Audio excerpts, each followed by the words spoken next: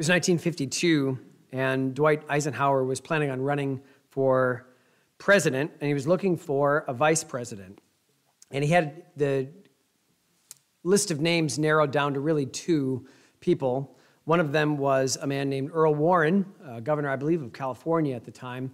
And the other one was a young senator named Richard Nixon. And Nixon was the front runner, one that was favored by many to be Eisenhower's running mate. And all of a sudden, some of the Earl Warren supporters dropped this story, leaked this story that Nixon was using a slush fund to pay for some of the campaign expenses. Now, it was nothing illegal. There was nothing wrong with it, but it was the first time that anyone had really thought about this. And Nixon said, well, there's so much money I get for being a senator, but I'm not allowed to use that for campaigns. And so people have contributed to this other fund, but it got blown way out of proportion where people were saying that Nixon should not be the vice presidential pick. And even Eisenhower was really on the fence about what he should do. And so Nixon and his team made this decision to rent the El Capitan Theater in Los Angeles and buy airtime on the TV. They paid $75,000, which is an equivalent to $860,000 today, to buy about an hour or so of airtime.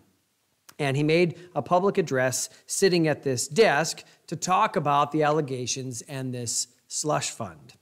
Now, in the end, what Nixon did, and this is what this speech is famous for, in the end, he admitted that he had gotten a gift from somebody. He said, there was this donor in Texas that when he found out that my kids wanted a dog, sent us a little Cocker Spaniel, which they named Checkers. And he said this at the end of the speech, I just want to say this right now, that regardless of what they say about it, we're going to keep it. And this made Nixon very popular right after all those people that had said that he should not be the vice president pick now said, oh, he definitely should be. And popularity went way up. And in fact, many people think that's maybe even this speech was what made Eisenhower so popular to win the vote and become the president. But many people then and since have really seen that as a manipulation. He was really kind of dodging the question about what this fund was. And again, there was nothing wrong with it, but even just the manipulation of saying what you think I should give this dog back.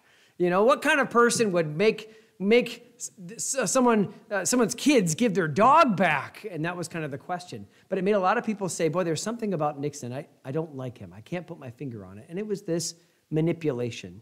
Now, we're used to emotional manipulation in political circles, aren't we? And I try not to get political, but let me just talk frankly about some of the things that we face, right? Whenever there is gun violence, there's always the appeal, well, what about the children? Isn't it worth getting rid of every single gun if not one more child will die? That's an emotional appeal. Or when they want to press an LGBT the gay agenda in schools, they say, well, you're not for bullying, are you? I mean, these kids are being bullied, and so we have to put in legislation where you can't say anything about this, otherwise you are for bullying. That's emotional manipulation. Or global warming, right? When they talk about global warming, what's the thing they talk about? The polar bears. Who wants to kill polar bears? They're cute, and they drink Coke, and nobody wants to kill them, and so maybe stop raising cattle and driving your car. Otherwise, the polar bears might die. It's an emotional appeal. And we all understand that sometimes there's a time for an emotional appeal. But sometimes, many times, it is just manipulation. I don't have this in my notes, so this is just free. But I've seen this with parents a lot, right? Instead of just saying, no, you're not going to do that, they say, oh, you're making mommy very sad. Well, why should you as a mom care if the kids are making you sad? Like, you don't get sad that your kids are disobeying you. It's just black or white. You do this or you don't do this. You know, you get disciplined or you don't get disciplined. It's up to you. It doesn't have to be an emotional thing. You don't have to bring emotions into it at all. But that's what we see, again, in our politics, in our life, this easy emotional manipulation. Even in the pro-life, pro-choice debates, very often, I don't know if you know this, but recently I reached out to some left-leaning people in the area to ask them if they would like to represent the pro-abortion, pro-death, pro-choice camp. And they said, well, no, we're not interested in putting forth those things. Well, now here's the thing. The truth is that there are no good pro-abortion arguments. But when you hear a pro-abortion argument, what is it? It's emotional. It's what about these poor women? And I'll just say, again, there is a time for an emotional appeal, but very often it can be just manipulative. And we as Christians need to stand apart on truth. Not to say that we don't get emotional, not to say that we shouldn't take other things into consideration. It's one thing for our church to have a policy on benevolence, and sometimes even with that policy being there, we should still help and do the right thing. I understand all of that. But it caters to a part of us that we feel when we feel like we're threatened. It very often what politicians are trying to do is trying to make us feel like a victim, right? And even current presidents, Joe Biden stands up and says, this is the end of democracy, and makes people scared that all of a sudden we're going to lose our republic. Or Trump says, if they do this to me, they can do this to you. And all those things you might agree with, but it's still making us feel like victims. And I just want to warn us against this idea of feeling like we are victims. Because if you feel like you're a victim, at worst, you're going to do dangerous things. You're going to do things that are desperate because you feel like your very life and livelihood is in danger. At the best, you're going to feel very helpless about the whole thing. And how many of you have ever felt either like we got to do something about this, or feeling just helpless, what's the use? We're going to lose it all anyway. That's not where I want to live. I don't think that's where any of us want to live. And even Christians, we are tempted to think sometimes, it's just time to give up. It's all gone. It's all done. I'm just going to wait till Jesus comes, and I'm not going to do anything until he comes back. And listen, I'm looking forward to the appearing of Jesus Christ. I just read about this in my devotions this morning out of 1 Timothy. When Christ comes back, all the problems are gone. But let's not sit and stew in our problems and have this victim mentality. To say, the world's against me. Is the world against us? Sure. But is it okay to arm ourselves with that mindset above everything else? Because aren't there also verses that talk about victory that we have in Christ? Right? So here's what I'm saying, that our society is making it easy to adopt a victim mentality. I'll talk about this in a little bit. But I want to frame this in terms of 1 Samuel chapter 22. Now, I read this sort of a few weeks ago when we talked about deception, because you remember that David went into Nob, a city of the priests, and he talked to a man named Ahimelech, who was a priest, maybe the high priest. The Bible's not real clear about what was going on with that, but he was at least an important priest just 2 miles away from Jerusalem, 2 miles away from Gibeah, in the city called Nob. And David goes in and doesn't tell Ahimelech that he's on the run from Saul. He goes in and says, do you have any food? And Ahimelech says, well, yeah, I've got some food. I have some showbread. I'll give it to you. There's nothing wrong with that. David says, do you have a sword? He says, yeah, I've got this sword. It's actually the sword of Goliath. I'll give it to you. David took it and then went off. And you remember maybe when we talked about this, that there was a man named Doeg there. Doeg was an Edomite. He was a servant of Saul. He was there detained before the Lord, the Bible says. And it doesn't give any details but that. I'll bring that in a little bit later. But there was this, so here's the scenario. David on the run doesn't tell Ahimelech why he's there really. He's running for his life from Saul. He's offended the king. He hasn't, but the king is offended because of him. He doesn't tell Ahimelech this. He gets supplies. He gets help from Ahimelech, which makes it look like Ahimelech is helping him, knowing everything, but of course he doesn't know everything. Doeg sees this, and then we're going to see that Doeg goes to tell Saul about what Ahimelech did when Ahimelech didn't really do anything. And so Saul brings him in. He accuses him, and when Ahimelech tries to defend himself, Saul is too far gone, and then tells Doeg to execute him. And Doeg kills not only Ahimelech, not only the priests, not only the priestly families, but destroys the entire city of Nob. We said back then that David was somewhat responsible for this. And I pointed out in verse 22 of chapter 22, David said unto Abiathar, I knew it that day when Doeg the Edomite was there, that he would surely tell Saul, I have occasioned the death of all the persons of thy father's house. Now, I'm just kind of referring to the story. I'd like to read it, and I think we have time for that. And it's my birthday, so I can do what I want. No, I'm just kidding.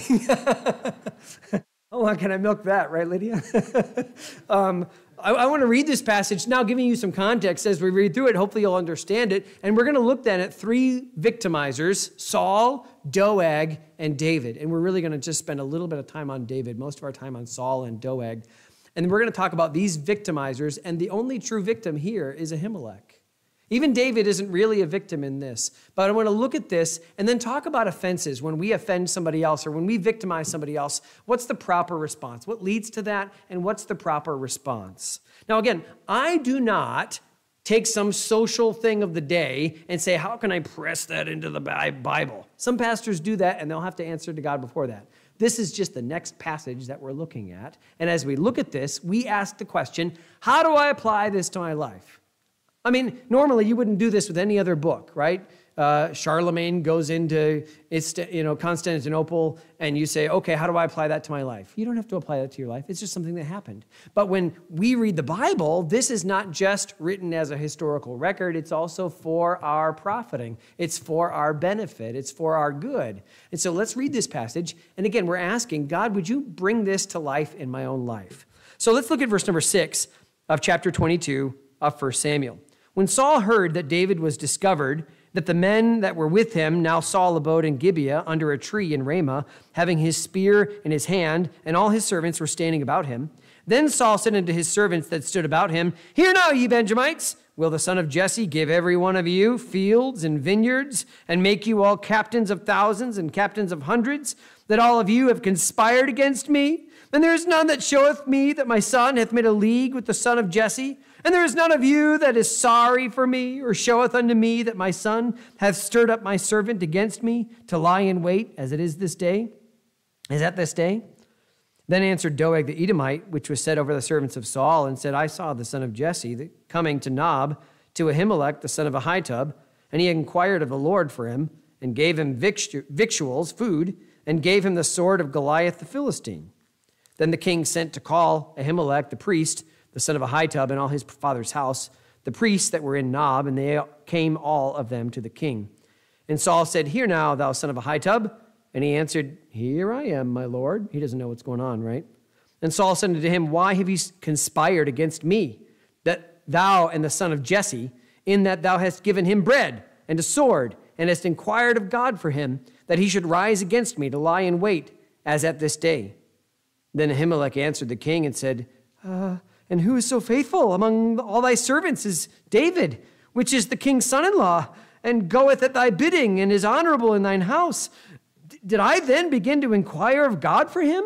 Be it far from me. Let not the king impute anything unto his servant, nor to all the house of my father, for thy servant knew nothing of all this, less or more. And the king said, Thou shalt surely die, Ahimelech, thou and all thy father's house. And the king said unto the footmen that stood about him, Turn and slay the priests of the Lord, because their hand also is with David, and because they knew when he fled, and did not show it to me. But the servants of the king would not put forth their hand to fall upon the priests of the Lord. They knew better. And the king said to Doeg, Turn thou and fall upon the priests. And Doeg the Edomite turned, and he fell upon the priests, and slew on that day 75 persons that did wear a linen ephod. And Nob, the city of the priests, smote he with the edge of the sword, both men and women, children and sucklings, and oxen and asses and sheep with the edge of the sword. And one of the sons of Ahimelech, the son of Ahitub, named Abiathar, escaped and fled after David. And Abiathar showed David that Saul had slain the Lord's priests. And David said unto Abiathar, I knew it that day when Doeg the Edomite was there, that he would surely tell Saul, I have occasioned the death of all the persons of thy father's house. Abide thou with me, fear not, for he that seeketh my life seeketh thy life, but with me thou shalt be in safeguard. Let's first of all look at Saul. So Saul's looking for David, and he hears that he's found. He's been discovered. And so he gathers his men basically to rant. He's unhappy. Now, I did a lot of thinking about Saul's reaction here, and it's an interesting, I was talking to Caleb about this on Wednesday night, it's an interesting study about how Saul is thinking.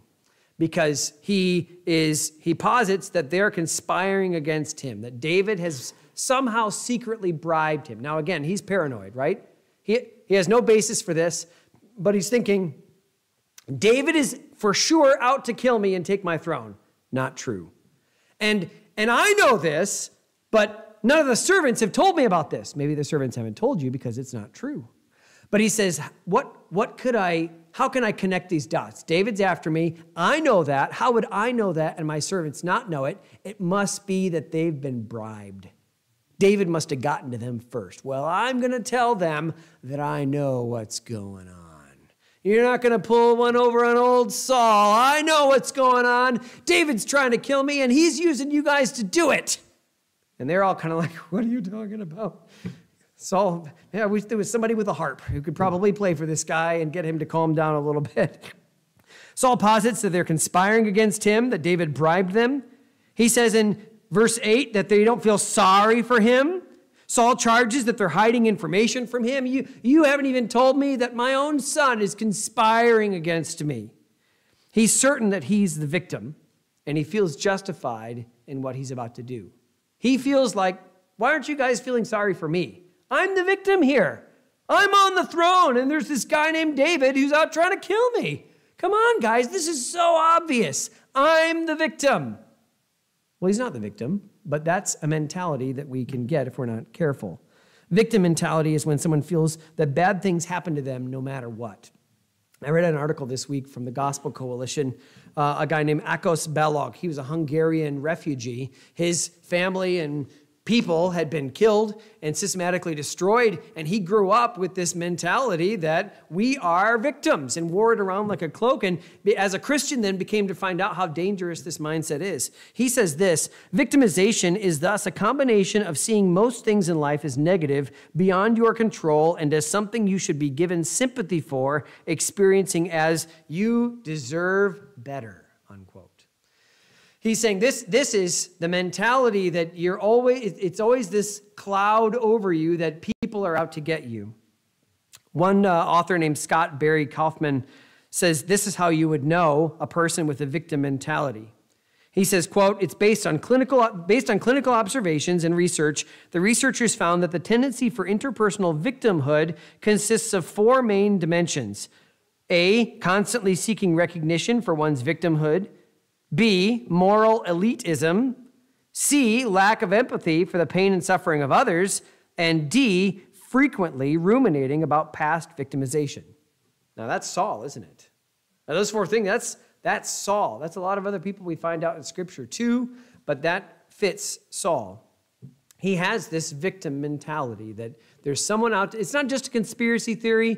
To them it's real, but it's not just about conspiracy. It's about everything is viewed through the lens of, life has not been fair to me. I deserve better. People are out to get me. No one is for me. And it's just this spiral that goes down.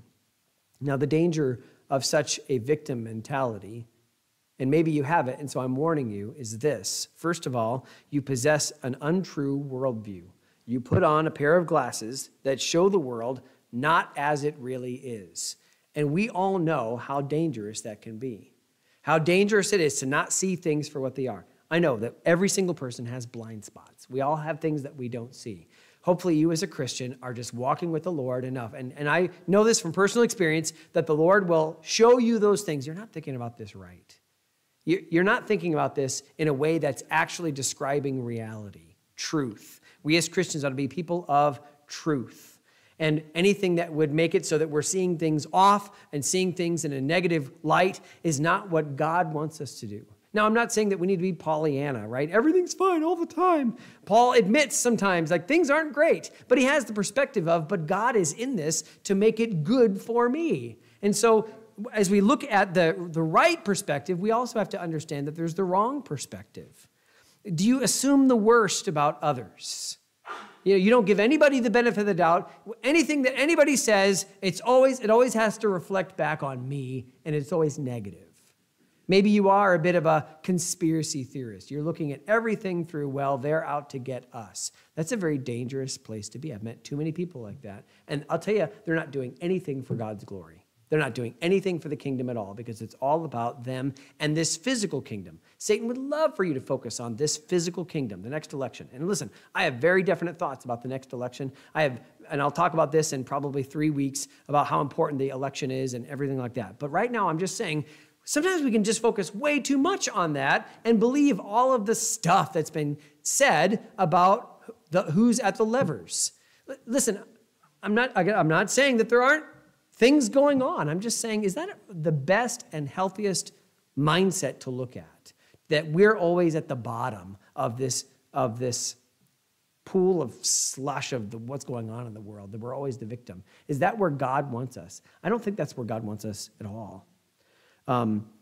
One of the ways that we've seen this really explode is in something called identity politics. And it's the idea that everything is looked at through a oppressor and oppressive matrix. That there are two kinds of people in the world. And whenever someone says there are two kinds of people in the world, just like, okay, you're making things very simple, right? The Jewish people thought there's Jews and Gentiles, and then Christ says, but I'm bringing both of those into one, right? There's people that are right, and there's people that are wrong, and I'm always on the right side. But there's people that are involved in this identity politics see the whole world as victim and oppressed, and victimizer and oppressor, and that's everything. And honestly, that's why so many people inexplicably are protesting for Palestine and for Hamas. I have no comprehension why they would, except that I understand that they're coming at things from an identity politics mindset and matrix, where they say Israel is the oppressor and Hamas, the Palestinians, are the oppressed, and so we always stick up for the victim.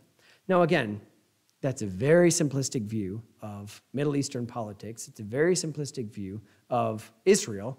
I've been to Israel, and I have a perspective on what's really going on there. But when you have this matrix of there's only victims and victimizers, there's only oppressed and oppressors, then you're going to end up siding with a lot of really wicked people. And that's what we're seeing in the world. We're seeing, again, when you look at this idea in identity politics of there's only the oppressed and the oppressor, then you have to start identifying who the oppressors are, right? It's men over women. It's whites over minorities. And then, of course, when you go to define minorities, that gets harder too, doesn't it? Because there are some minorities who are really white, even though they're not. I don't know how all that works, but there's this whole, right? There's this whole matrix that you're looking at the world through. And what have we seen when people adopt that mindset, when they feel like they're victims? Like I said, they feel desperate enough to do something really dangerous, to do something really desperate.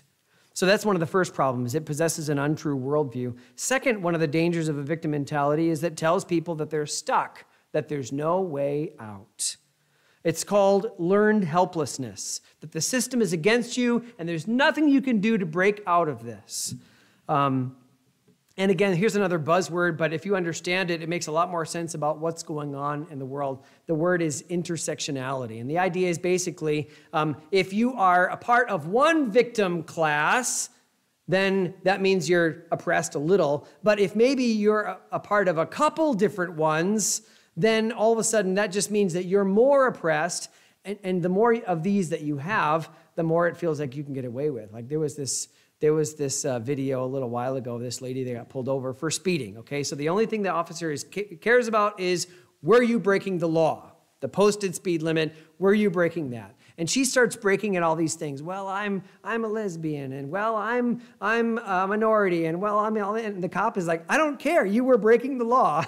But hoping like, well, I'm a victim in all these areas, and so don't victimize me even further in this area. And when you have that mentality, you feel like I'm just stuck. I'm never going to get out of this. But can I say that it's wrong to tell people that they can never break out of whatever mold they're in? Is it wrong to tell a person that, hey, you're a victim and that's all you'll ever be as a victim?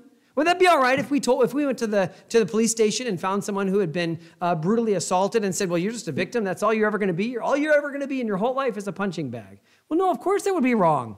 Well, why do we do that with other people then? Why do we tell people like, this is just the way it is? Why do we tell each other, well, just the Christian life, this is all there is. We're just going to be beat up until Jesus comes. It doesn't make any sense to do that. Let's not feel like we're stuck. That's not even true. Again, what did Paul say? Paul says in Christ we're more than conquerors. We don't need to adopt this mindset. The helpless people, have you noticed, get desperate, and they're willing to resort to violence. Why is it that we're seeing the fabric of our society come apart?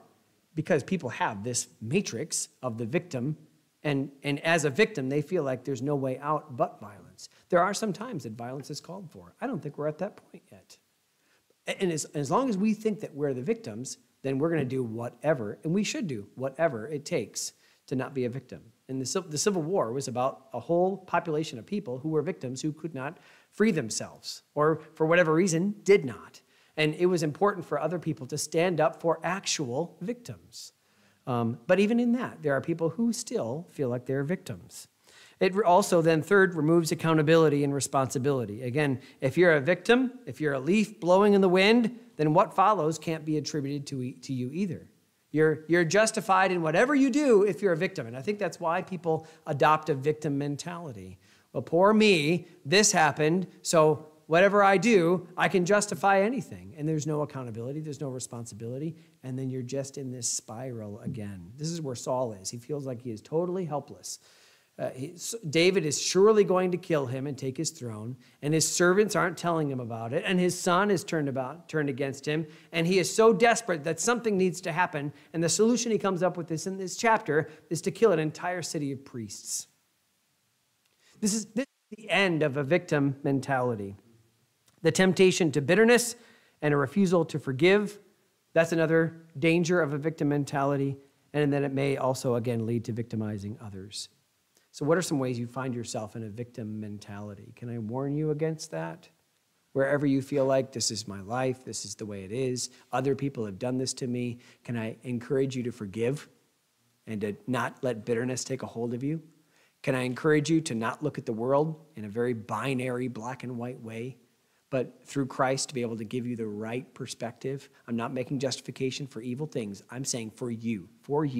Are there areas in your life you have taken on this victim mentality? I'm not saying that you haven't been victimized, all right? You maybe have legitimate reasons to say, I have actually been victimized, and you are worth praying for and helping. But have you adopted, my question, a victim mentality? Would you ask God to deliver you from that? That's the first victimizer. That's Saul. The second is Doeg. Doeg was told to kill the priests in verse 18 and doesn't even hesitate. The servants of Saul, they say, wait a minute, what?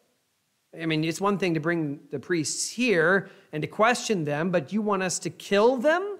These are the priests of God. And the Bible says, touch not mine anointed, and that's talking specifically about a priest. I'm not going to do that. And they don't even pull their swords out. And he turns to Doeg and says, Doeg, would you do this? Now, we're unsure of his motivation. Earlier back in chapter 21, it says that he was detained before the Lord. Detained implies, remember we said this at the time, that he wasn't allowed to leave. So maybe he'd done something wrong. He was unclean. He wanted to leave, but he was detained there before the Lord. Maybe there was something about that where he had bitterness against being detained before the Lord. We also note that he was an Edomite, a sworn enemy of Israel. Why Saul had an Edomite in his administration, we don't know. But he goes further than even the command, because what Saul says is, fall on them and kill the priests, right? He says in verse number 18, turn thou and fall upon the priests. But Doeg goes even further, goes the 2 miles, and probably had some people with him, maybe some herdsmen with him, and goes, and if you notice in verse number 19, kills men who weren't priests, women, children, babies, ox, donkeys, sheep, everything. Just decimates the entire city. Now, again, that speaks to me of animosity, of great hatred, that there was something there. Now, some people will victimize others, not because they feel like they're a victim mentality, they're a caged animal that just strikes out. You almost understand that. Some people victimize other people, get this, just because they're wicked, just because they're evil. Right? The question we always ask is, why? What would make someone do this? And the assumption is, I wouldn't. Right? There's a lot of people, again, going back to the Hamas and Israel, there's a lot of people that were saying, well, why? We shouldn't just assume that Hamas is putting their arms and their terrorists among civilian populations because I wouldn't do that. No, you maybe wouldn't.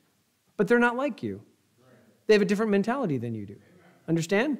So can't we return, and this is really something that bothers me in Hollywood is now trying to contextualize villains. You have some villain and some famous villain, even in like a Disney movie, and it's like, let's make a movie about this evil person to give them the background, to make them a little more likable. And it's this distortion of truth to be able to say, well, everyone has a reason for what they do. Can't we just say that some people are really wicked? And some people just want the wrong thing? Some people just love evil. Hamas, they're not victims. Hamas loves to kill Jewish people. That's why they did what they did. They're not being oppressed. They just love to kill. I'm not saying every Palestinian loves to kill every Jew. I'm not saying that at all. I'm just saying Hamas is an organization. One of their stated goals is to kill every Jewish person, children or otherwise. So let's not try to contextualize that. Listen, women who go to abortion clinics are trying to kill their baby. And I know that there are some women who don't have all the facts, but in a day and age where we can see on an ultrasound, you see the development of the baby, let's not say, well, there are reasons and there are things. Look, can't we just say this is a wicked thing that we should stand against? This is an awful thing that should not be in our country. Can't we just say that? When we look at what's going on with the border and the cartels coming across the border, can we understand that wouldn't happen if Americans weren't buying drugs? Like for us to just say, well, drugs, let's legalize it, let's tax it, whatever. Can we just say that if it weren't for that, if every American decided we are not going to buy drugs anymore, especially then that whole border, there would be no reason for people to be coming across the border except for jobs. They're not coming over just because we should feel sorry for them. There are some who do, and there's a legal process for that. Listen, I don't want you to hear me getting political. I'm saying I'm contextualizing what we're seeing here, and this is what tears apart a nation. Because Saul, instead of defending his nation, instead of going after the real enemies, is going after David and his paranoia, and instead of killing the Philistines, is killing the priests. Right? This is how dangerous it is. And I'm just saying there is a mentality that, well, you have to see both sides. And I understand that. I get the gray that is often in the world. But I also just want to say that some people are just wicked. Can't we just call evil evil and not try to nuance everything? Go over to Psalm 52. And the reason we want you to go to Psalm 52, I'll show you what this psalm is. And Caleb already read it, so I'm not going to read the whole thing, but I will just point out to you the little title right after Psalm 52.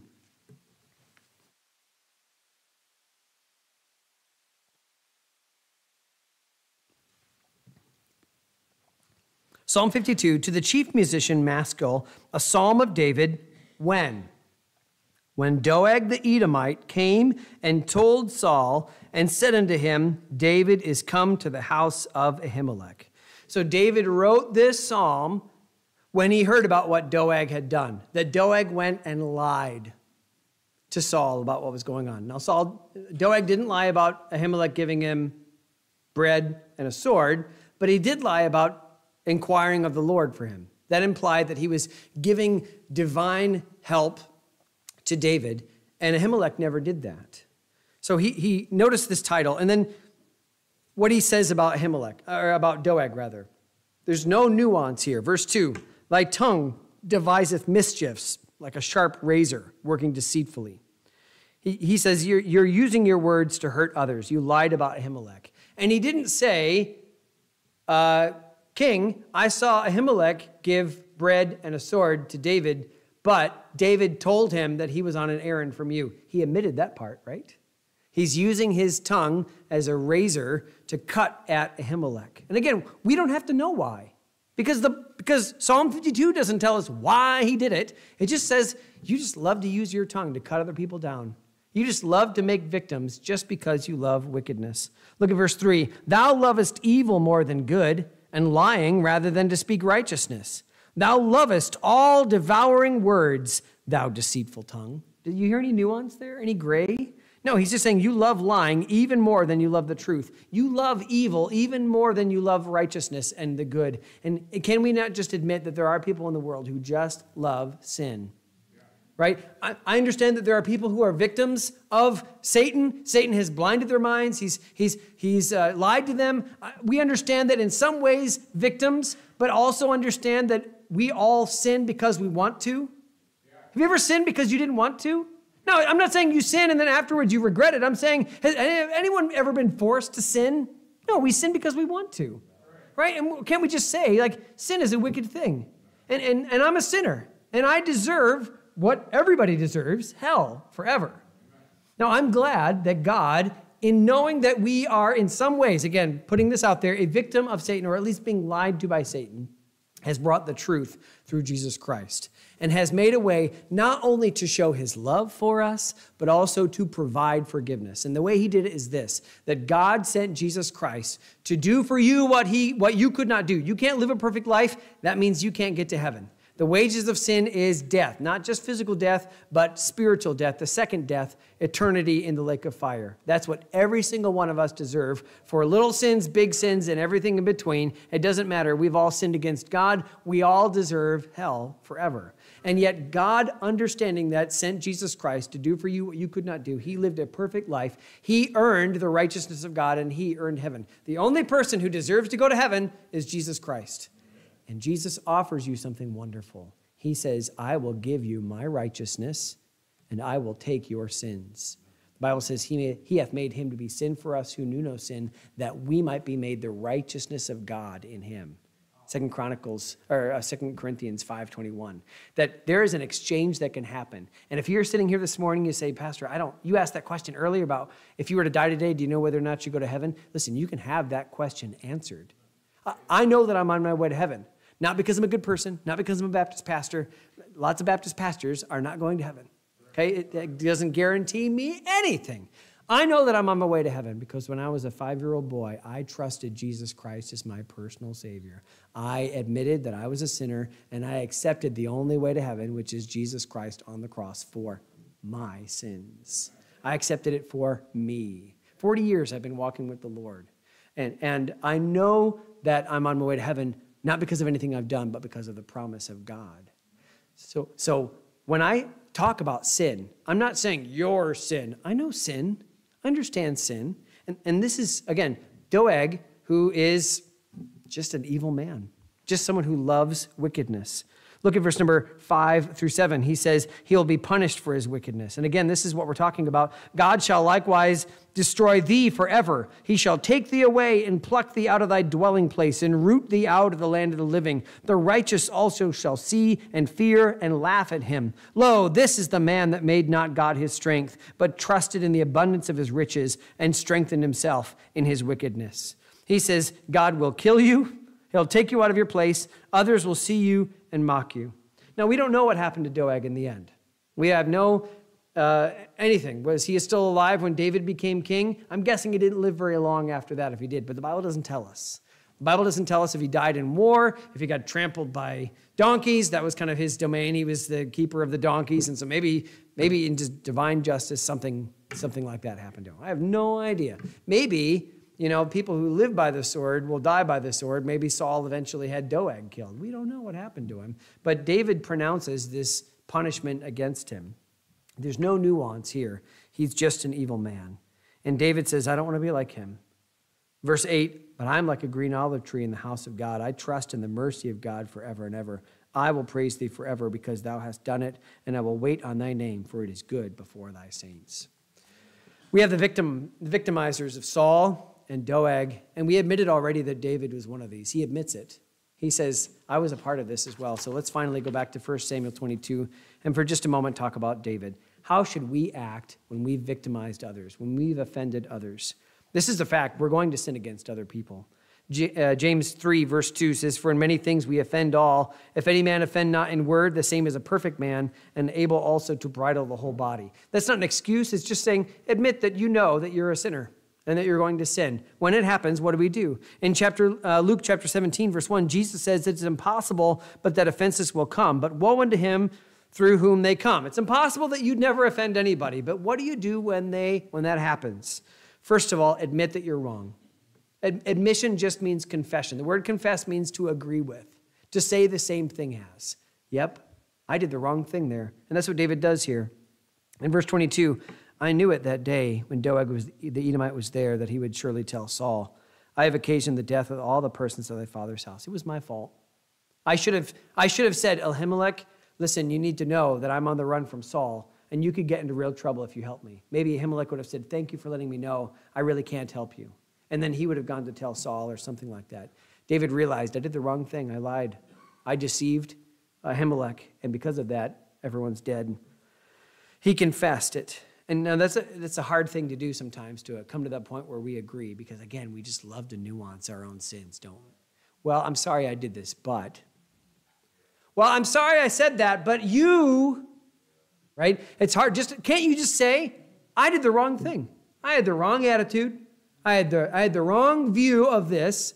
I said the wrong thing. I didn't even think about what the right response might have been. I just picked the worst one, and I shouldn't have done that. That's part of confession, is just saying, that was wrong. You're right, I was wrong, and I shouldn't have done that. You don't have to admit to anything but your part in the whole scheme, but admit your part. Second, take responsibility. David says, I have occasioned the death of all the persons.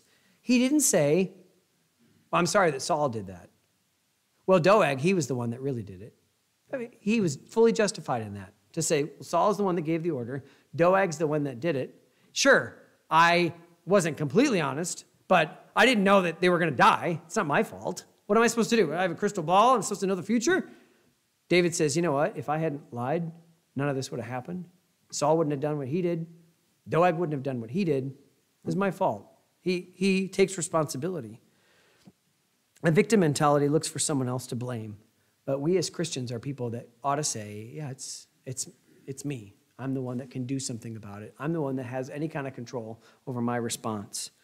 Oh, my parents taught me this, and understand the way I am because of my parents. Yep.